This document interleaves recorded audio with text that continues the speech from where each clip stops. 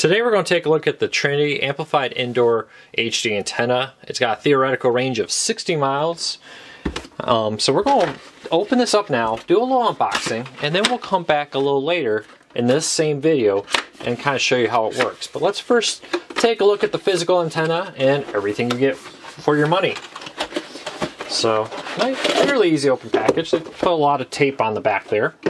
So, alright, here we go. Actual antenna. A pretty hefty little amplifier box here. This is a lot larger than ones I would expect to find in an indoor antenna like this. So that is the actual amp right there. It's about the size of my hand. That's not a bad thing. Probably means it's a very good one. Nice small little plug. Not massive, which is nice. So this is not designed to be powered by your TV. Some of these nowadays, they have a USB, micro USB port on there, plug in your TV powered there. This is made to be powered off your wall, so make sure you have an outlet available back there. And then right here is the physical antenna. Quick start guide.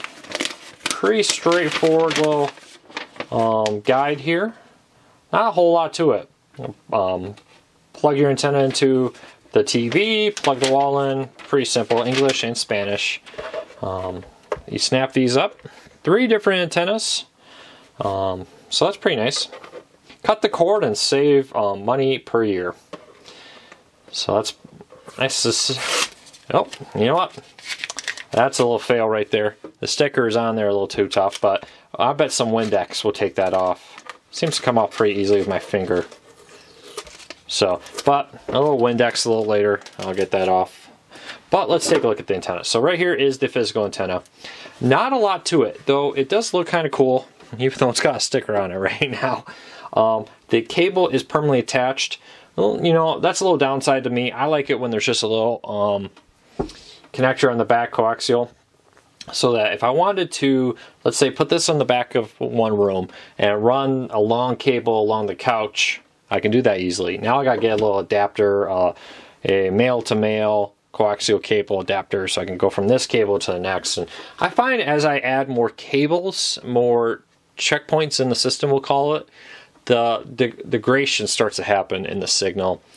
You know, no scientific fact behind that, just personal experience. So, but it looks nice. Decent looking cable there, a few feet. More than enough for most people. Most people are going to have this sit fairly close to their TV, though I do recommend trying to get it a little ways away from your TV, because TVs, Roku's, Fire TVs, DVD players, game systems, etc. will put off a field that can degrade over-the-air signal, especially if it's weak already. So that is the physical device. Yeah, 3 antennas, which is pretty nice to get 3 different control points there. They're not really, you don't bend these around and turn them, they're just kind of made to sit straight up in the air like this. So that's what your antenna on your TV will look like.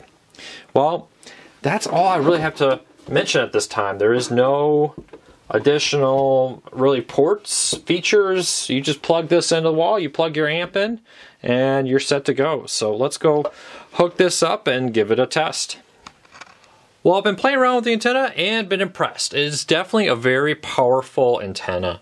Really does a great job of picking up stations.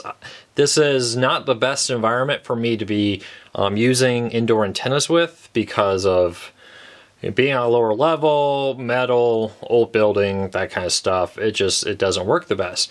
And it really did a good job of picking up more stations than a ton of other antennas did. So let me jump here. Impressed, definitely recommend it. There's not really a whole lot to say with an antenna.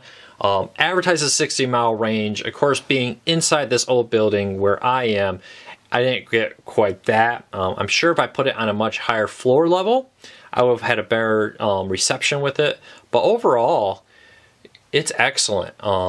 You know, I reviewed it in the same position I reviewed other antennas of a similar make and model, and this one definitely picked up more stations than they did. More importantly, the stations that come in are more solid and crisp, and a lot of that may be because you have a bigger amp on it. And if we went and put the same amp on the other antennas, it may be similar, but I must say I really am impressed with this. Sorry about the concept flipping here. YouTube is kind of a little picky about copyright, so moving it allows me to publish this on YouTube. But powerful antenna, good reception, easy setup, looks nice. Sticker came off pretty easily with a little bit of Windex. Always a tip if you get that kind of gunk after you've used it, use it. You see a little distortion here, but this is a station that most antennas don't even pick up at all. So the very minor distortion here and there is not to be surprised. Again, always remember, put your antenna as high as possible. Keep it away from other electronics. Keep it away from a chimney. That may sound weird, but most modern chimneys on a house have metal through the middle of them, and that will just destroy your reception. A lot of people put a TV mounted on your above your fireplace, and then put the antenna right next to it, and that does damage the ability of the antenna. Move it away from that. Get away from the TV would be good too. So that's my review. Highly recommend it as an indoor antenna. Of course, you know, play around with the location in the house. That's always recommended. You know, the more times places you try, you may be surprised to find out one side of the room gets a bunch of stations, the other side doesn't. So if you like this review, please subscribe. Visit us at cordcuttersnews.com, and find us on Twitter and Facebook at cordcuttersnews. We do a ton of reviews, how-tos, cord cutting news to help you get the most out of your cord cutting experience.